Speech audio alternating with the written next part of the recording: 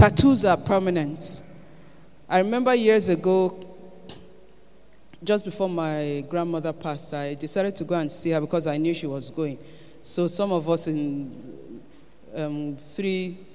of us here, we went to see her. And she was showing me the tattoos she made on her body. She was 104 when she passed. So the tattoos, she said she made those tattoos before she got married.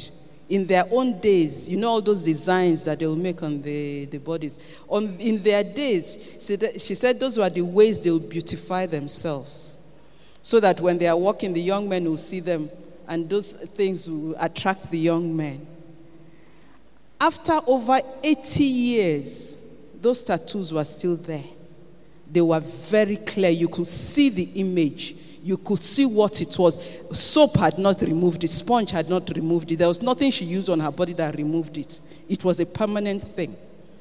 And I remember looking at it that day, and what was going through my mind was that if God has tattooed, if natural tattoo can remain 80 years, it's not removable. What more of God's kind of tattoo?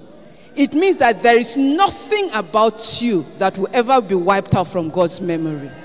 There is no time God will think about you that he'll say, I've forgotten my child. Because your name is there.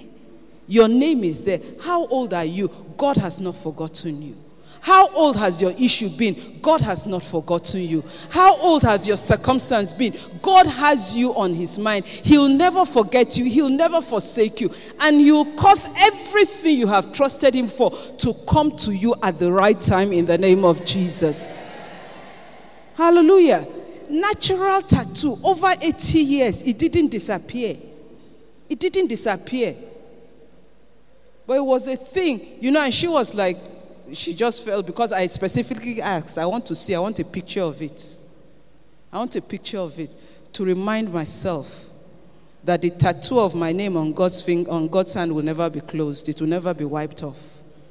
That means anytime I call God, instantly he hears. Instant, he has an answer. He has a provision he has made. And that provision will locate you. Hallelujah.